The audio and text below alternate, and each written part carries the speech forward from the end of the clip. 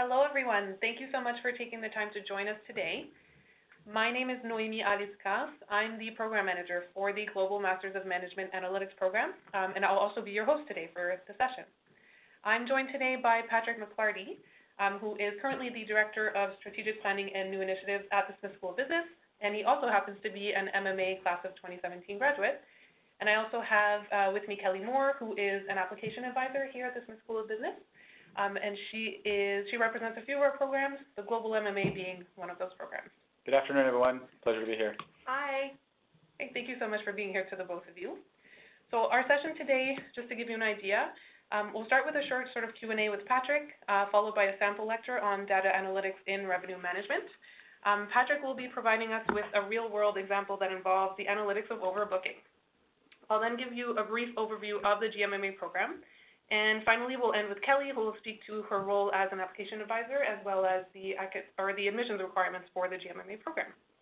So our session today should take about 30 minutes, and we will have some time for questions at the end. So if you do have questions, please be sure to use that chat box that you have on your screen, and we'll collect them all, and then we'll answer them towards the end. All right, so Patrick, again, thank you for being with us today. Can you tell us maybe a little bit about your professional journey, sort of how you became the Director of the Strategic Planning and New Initiatives at the Smith School of Business, sort of how that all unfolded? For sure.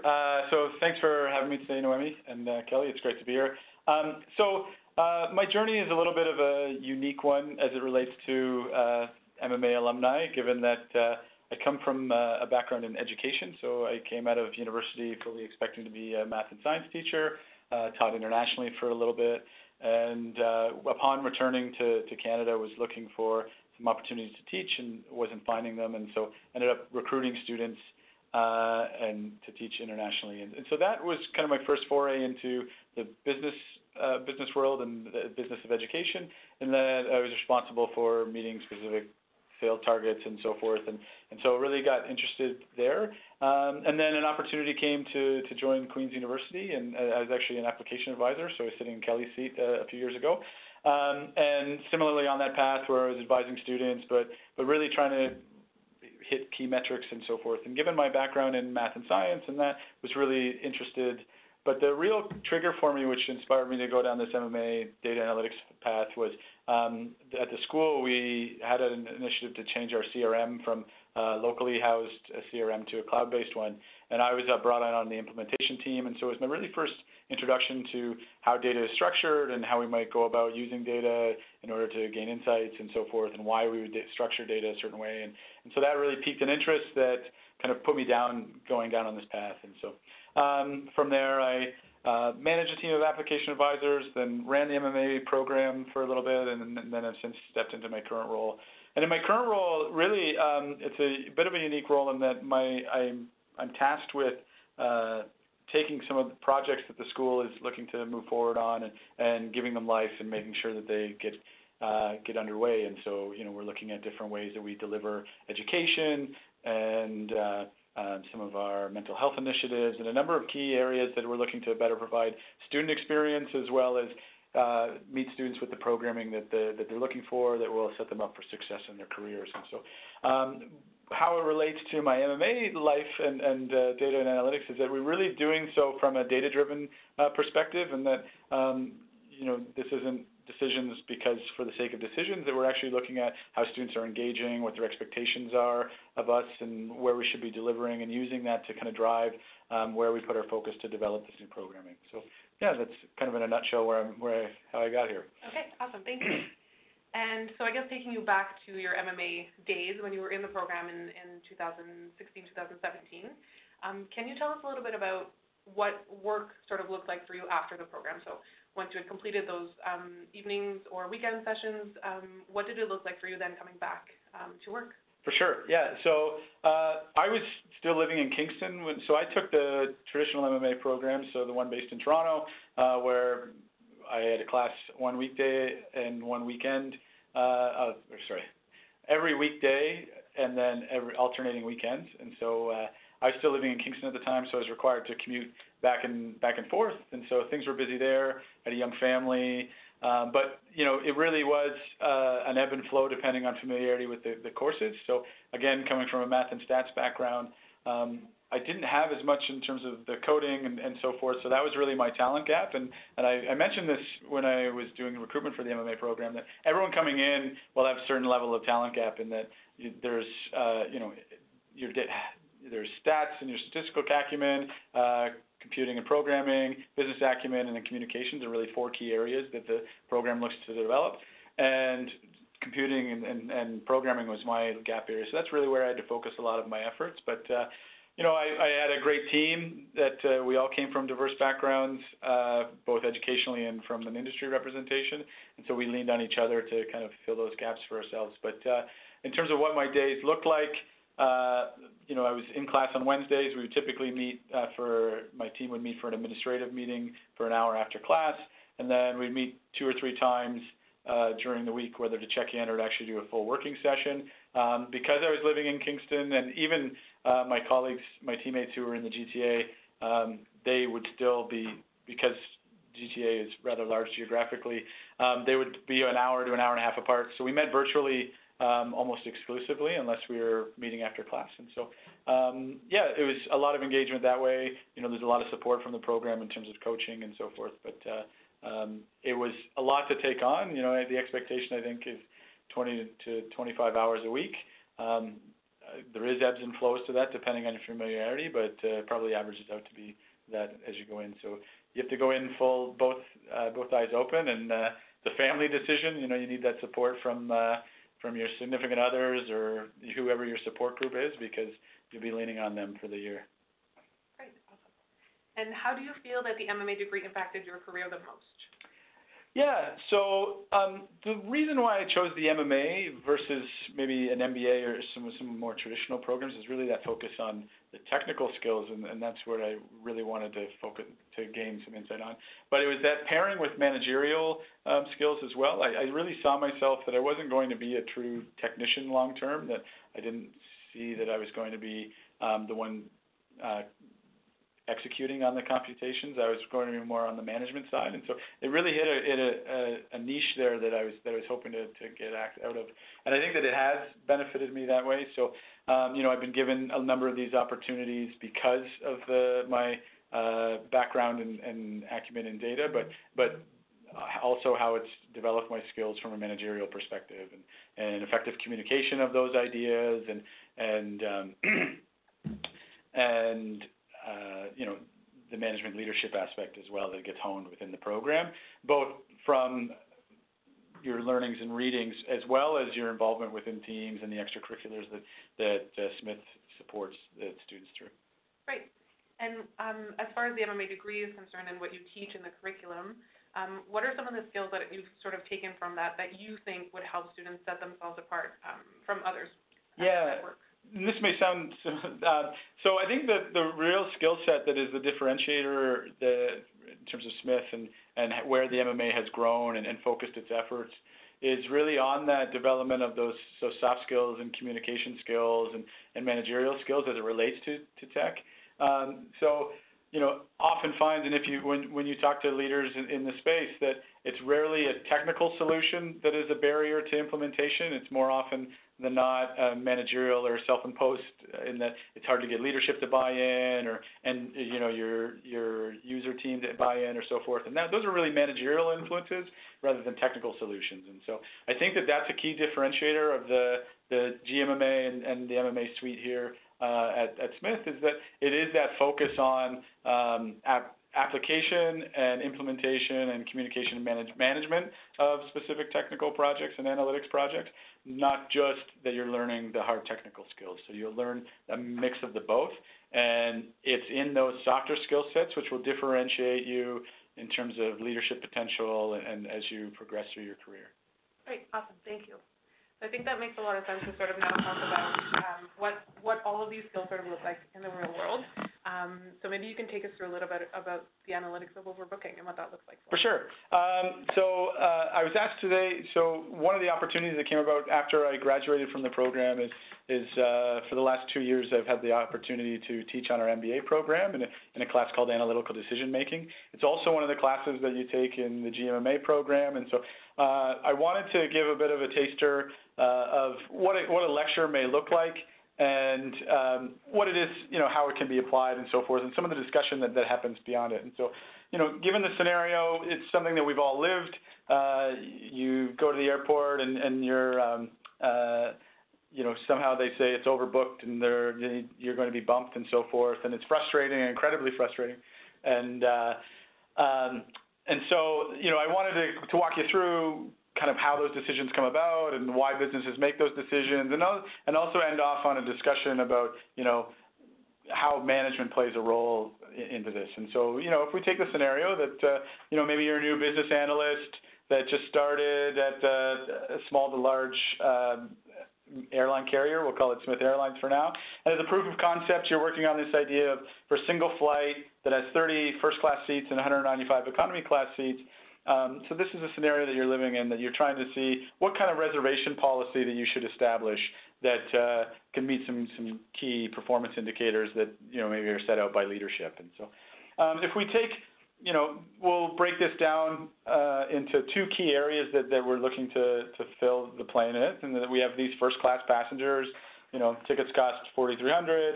Based on historical data, you've done some descriptive analytics, and you see that the demand follows roughly a Poisson distribution of a mean of 35.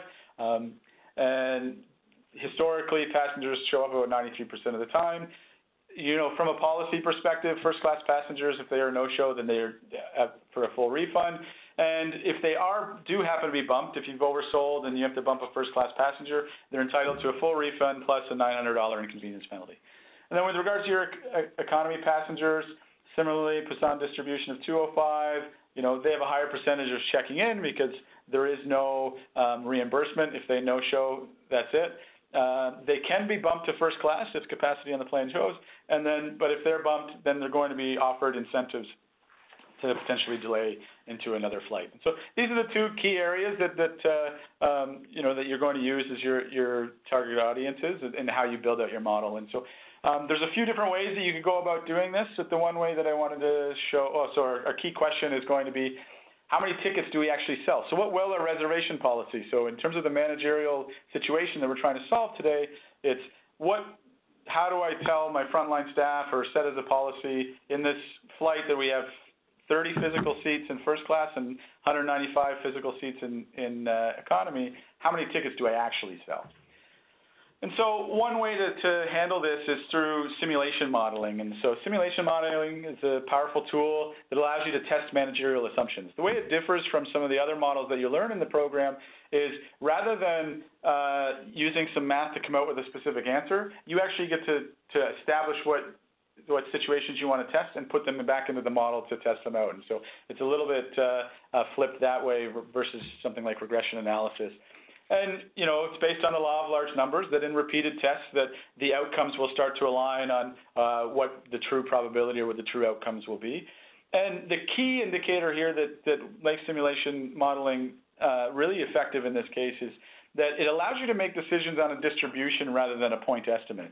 And so rather than say, well, on average, we get 35 people who want to buy a ticket, it actually allows you to go simulate on a specific basis and make decisions on a distribution rather than a specific point estimate, because if you've done any of the reading on the flaw of averages and so forth, that it can become pretty detrimental if you only use one specific metric. And so having the ability to make decisions on a distribution is very powerful.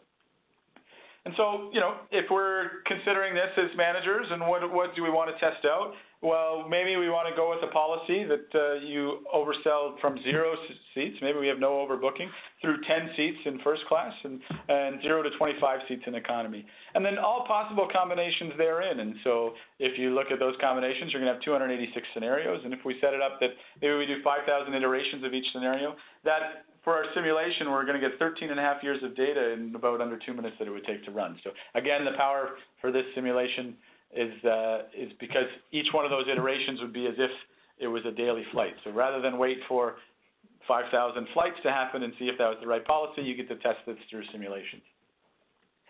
And so this is where we would take all of those assumptions that we established in terms of the price point and whether you can bump people and what the penalty is to bump people and so forth, and you build that into your model through some principally within the program, you'd be using R or Python. There are, for some toy data sets, you can do it on, there's tools that sit on top of Excel and so forth. And I won't walk you through the coding here. I guess that's a little bit behind the curtain for now, but you put that into your system and run it through and look at your iterations, and you get something that looks like this. And so this would be some of the output. And so you see here that I was tracking the total profit for each one of these scenarios. So 1 through 8, those would be different simulations of those 286 scenarios that I saw, and give you an idea of where that distribution of profit would lie. And similarly, I was watching the number of passengers not seated in a particular in economy, and so over those 8 simulations, what our average was and kind of where our distributions would be. And so when taking this information, then you would go about and you would see, and this is where simulation modeling allows you to consider different variables across. And so when we came into this situation, we said, well, profitability is going to be our decision factor, and so if we were to use decision factor, then our policy that we would establish would be that we would overbook by 4 first-class tickets and 20 economy tickets. And so if you consider back to what we had 30 physical seats in first class and 195 physical seats in economy, and so therefore we'd be selling 34 and 215 in respectively. And the reason why we would do this is because this policy will actually increase our profitability by 3.52%. So even when you factor in the fact that there's a penalty for having to bump somebody and potentially a full refund on first class and so forth, when you factor in that you're making that decision on a distribution and each iteration, and that this policy will actually increase your profitability to that. Now, you may say to yourself, well, 3.52 doesn't seem all that significant on one flight, but if you consider that as on the entire margin of profitability across your whole organization, it would have a huge impact, especially when industry like airlines run on about a 2 to 6% margins. So that is a pretty significant impact to your bottom line on why they would go about being incentivized to run this. Now, I mentioned earlier that we're making this decision in terms of policy based on profitability, but we also have what other implications would this policy change have? And so by running those simulations, you can track a number of things as you go through. And so I tracked the number of first-class passengers that would be bumped in each one of these situations. And so for the current policy as outlined, about 50% of the time that there would be no bumped first-class passengers, and about 50% of the time there would be no bumped economy passengers.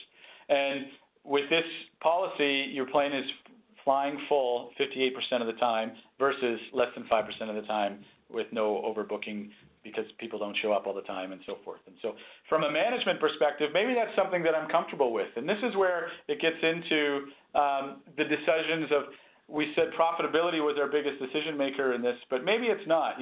Maybe you've been watching social media and seen someone dragged off of a plane and said, I don't want that to be our company, and so 50% is too low of a threshold. Then you can establish what those thresholds will be for your organization and make policy adjustments based on that. So maybe you want to have 75% of the time there's no bumped economy passengers. Then you can run that simulation and see which of those policies meets that criteria. And so it allows you to have more managerial influence as you go about that.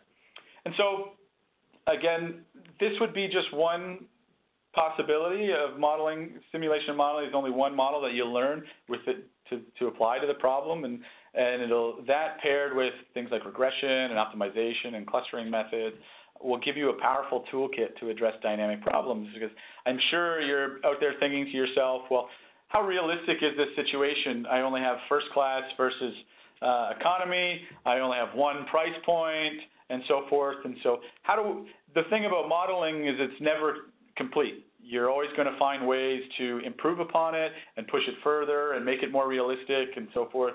And that's where it may include some of the other toolkits that you'll learn within the program. So things like, to make it more realistic, we have dynamic pricing. So rather, if there are 225 seats on a plane, there's likelihood that there was 225 different prices to get on that plane, as anyone who's shopped for airfare before knows. Similarly, if you've gone online to purchase tickets, you've seen that rather than first class and economy, there's about anywhere from 4 to 7 different purchase plans.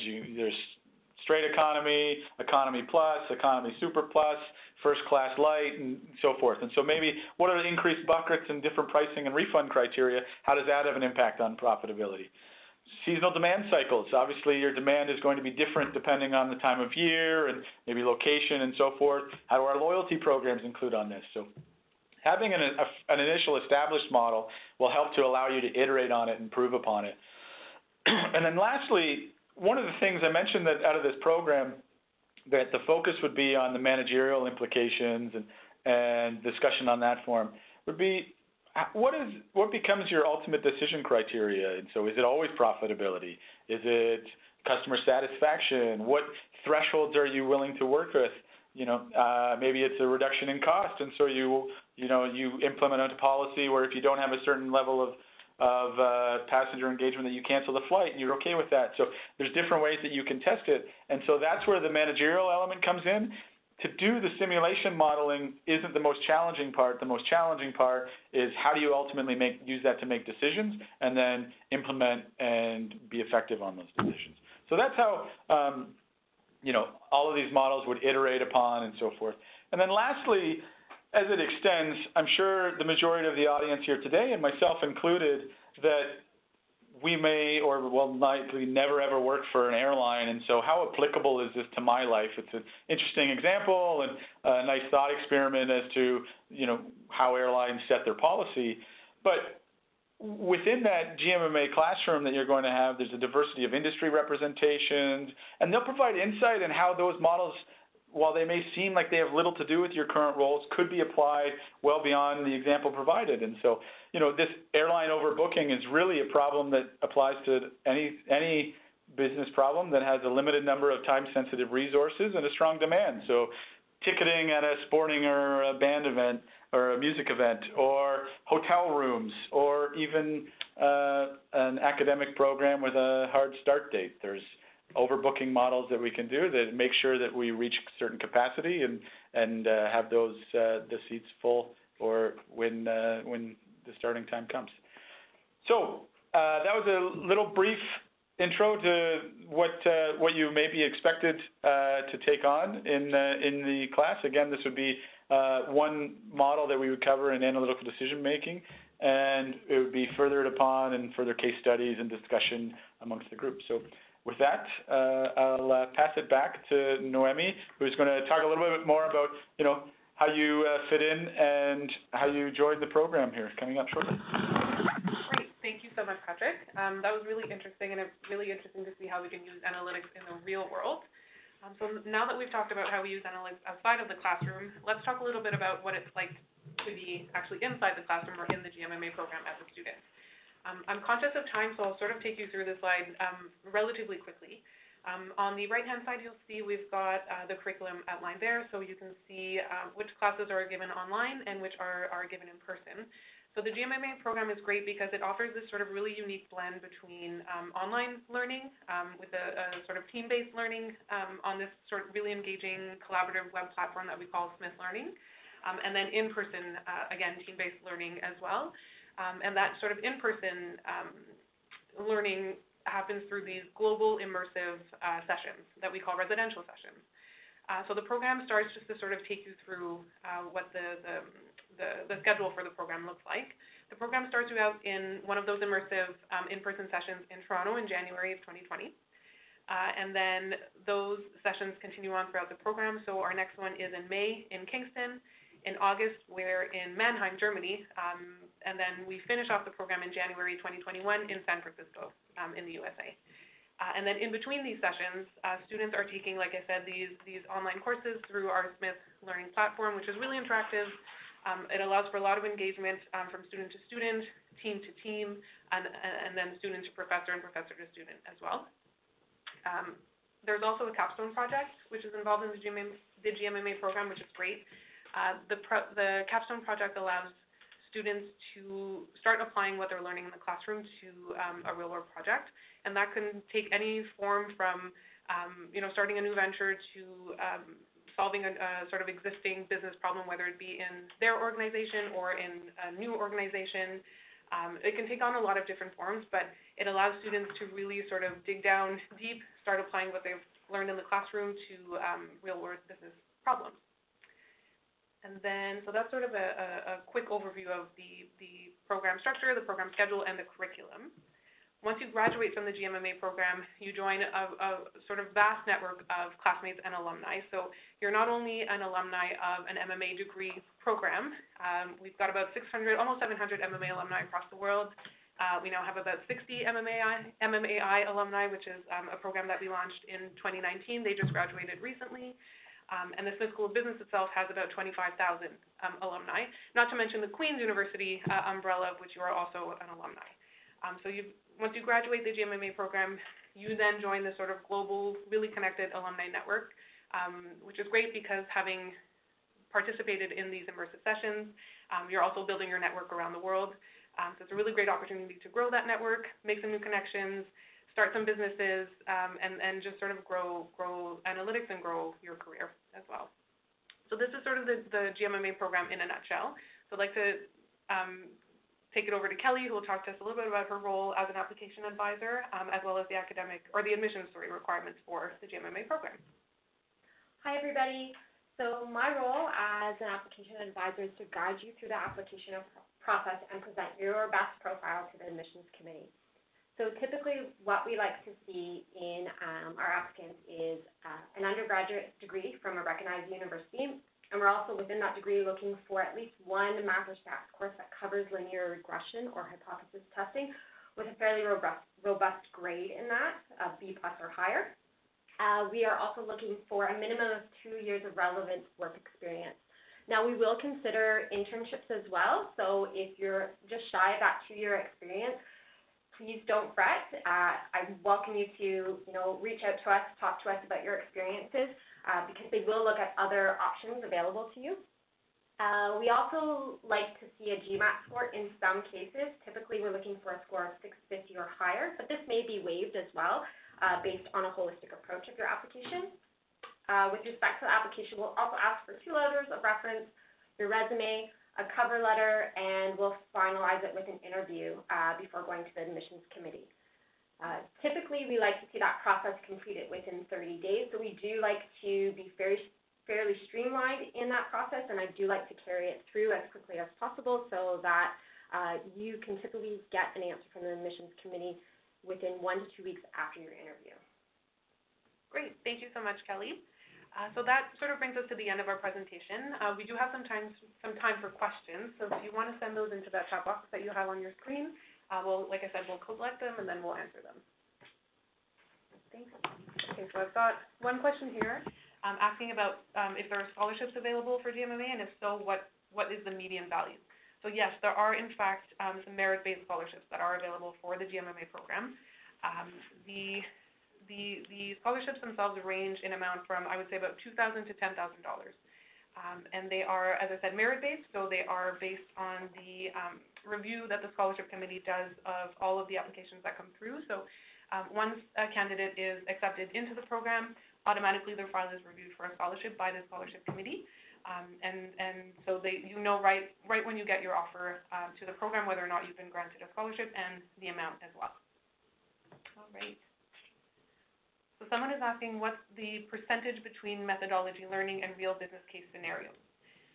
So that's a great question. That actually, I would say, depends largely on the professor who's teaching the course. So all of our professors use a wide array of teaching methodologies and tools throughout their courses. So obviously case-based is a big one. Most of our courses or our classes and our professors use that. And they'll use other methodologies as well. There's more sort of formalized examinations. There's guest speakers, lecturers, company visits, quizzes, all types of different methodologies and teaching tools. And I just wanted to add, as a faculty member, so the director of these programs and actually one of the instructors, Steve Thomas for Big Data Analytics, he's done some work in order to put together some live data sets of organizations, and so he's worked with a bank here in Canada and a property management company and a few others, so that students, when they're going through these projects, there are cases that they cover, but there's also live real data sets that they'll be getting their hands dirty on and working with as well. So if the breakdown is on methodology and real business case scenarios. While it may not be, the true business cases, but there's also live data sets that are being used in the class as well, which is massively beneficial. Great. We have another question here asking the average experience of the 2019 class, which I'm assuming is a work experience. So the GMMA program actually is a brand new program to the Smith School of Business. So there was no class in 2019. Our first class will be launching in January 2020, and so far, average age experience, or average work experience, I would say, is looking anywhere between sort of 2 to all the way up to 15 or 20.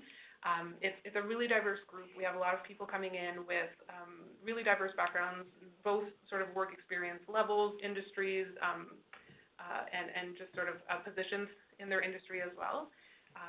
So unfortunately, I can't speak to the work experience average for the GMMA program, but if I just take you back to this slide, this is a bit of a snapshot of the MMA program breakdown. So as far as work experience was concerned for 2019, we had about 8 years for the MMA program. Given that the GMMA is sort of very similar to the MMA program, I would say you can expect probably about the same, around 8 as the average, with, like I said, anywhere from 2 to 15 to 20 years of experience. And someone was asking how the tests or exams would be administered in the program, which is a really great question. Again, it sort of depends on the professor themselves. For the in-person classes, sort of your typical in-person exam, although some of our professors like to sort of stay away from the more traditional examination style, so you'll be doing a lot of things like assignments and case-based work. With respect to the online courses, again, I'm trying to stay away from the sort of more formalized examinations. If there are, then they will be online. But again, you can expect a lot of assignments in the program as well. And someone's asking how much computer coding is involved in the GMMA program. So the expectation coming in is not necessarily that you know coding or have sort of this extensive coding experience. The coding itself will be taught to you in the courses that require you to know or have some sort of knowledge of coding. We do have some pre-module work that we give all of our students before the program starts so that they can at least get a bit of a baseline with respect to the coding languages that we use in the program, which typically are Python and R, which are sort of the big two. And then, each course, again, will vary depending on what the professor needs or what the course requires of the students to complete, but you can expect whatever it is coding-wise that needs to be learned to be successful in a class, the professor will take the time to teach you what it is that you need to know. So there's no expectation that you're coming in being a pro at coding.